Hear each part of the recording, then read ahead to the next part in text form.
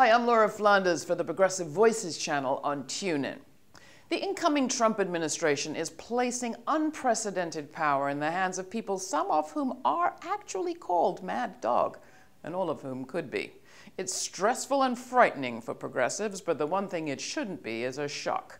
At the Laura Flanders Show, I feel as if we started covering this election back in 2008.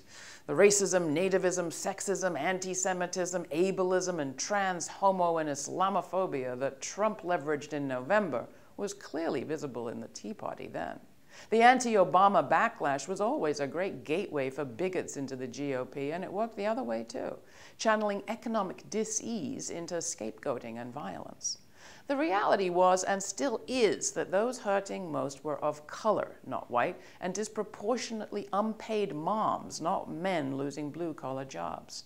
The economic mess that went mainstream in '08 hit those people a decade before. The bigger point is, it didn't take fake news sites to set up a binary splitting economic from social justice. Mainstream money media have been making that divide forever, even as they cut other more intersectional perspectives out. Plenty of people have spent the last century calling for systemic change in our economy and our politics.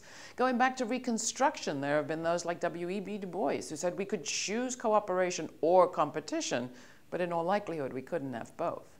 Now the work of independent media like ours is more important than ever. So here's the deal. We'll keep reporting on the drivers of inequality and environmental catastrophe. We'll keep covering the people, especially the women and people of color whose work changes perceptions about what is possible if we work together for the good of all, not just the wealth of some. And we'll rely on you to cooperate and partner with us. There are lots of ways you can do that, but we need to be able to reach you. So I'm asking you, please, to sign up for news from us. We have a lot of good stuff coming, and we're all going to need good stuff in the Mad Dog times ahead.